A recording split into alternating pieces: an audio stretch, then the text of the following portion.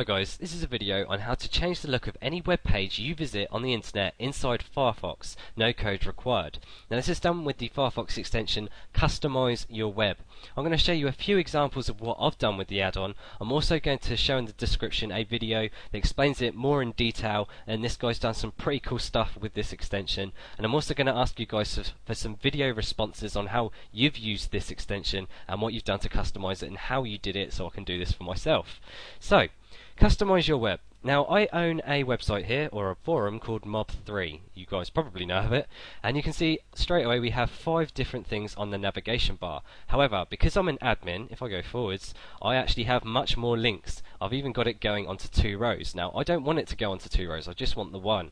Now I don't really visit this help little button here, so what I'm going to do is I'm going to remove it. I'm going to press F10 to activate the Customize Your Web script area. Now again, I said no code required, so all I need to do is click whatever I want to modify. So in this case I'm going to click the help file, just click it.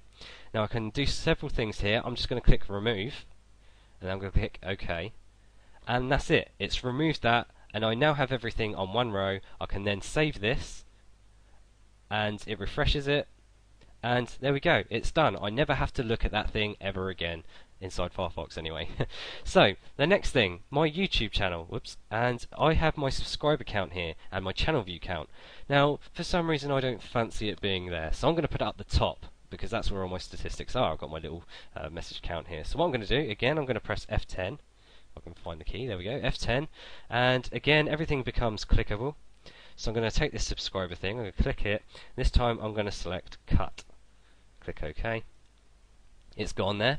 Now I'm going to put it after this little area here. So I'm just going to click this, paste, paste after. Click OK. There we go. My subscriber count is now up the top, and it's gone from this area. I'm going to do the same with channel views. I'm going to click, I'm going to go cut. OK.